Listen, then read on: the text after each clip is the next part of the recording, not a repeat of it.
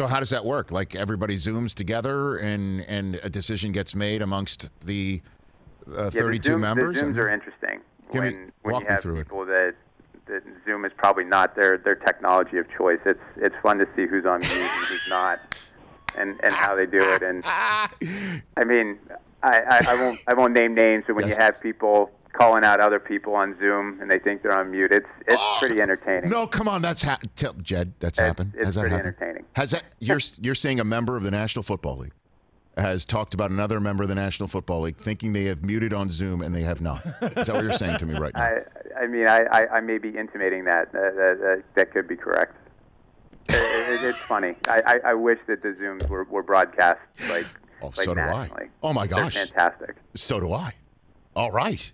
This is out of all the news that we might be talking about right now. That to me is what does it rhyme with?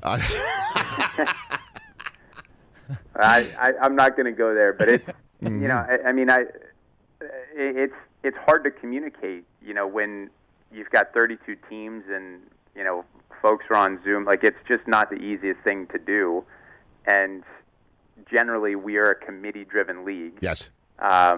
So the committees, I think, are doing great work. That's a little bit easier to do on Zoom and to do sort of separately. But it's been challenging to bring everybody together like everybody else is dealing with. You know, it's hard to bring a large group of people, and in the NFL, when you have 32 owners and a commissioner and, you know, people that work at the league office, you have a lot of important people that want to have their voices heard, and it's challenging. That's why I brought it up, Jed, is that because these are decisions that might have to be made in real time, on the fly. Things are happening. I mean, as fans are watching week in and week out, COVID-19 list, this player's on it, that player's on it, this person's off it, that person's off it. This game's going to have to be played, even though a team like yours was without a left tackle. The starting quarterback was already hurt. I mean, it could have helped to have that game for you pushed 2 games, 2 days. Could have, you know? But again, like we have to make sure that health and safety is the most important thing.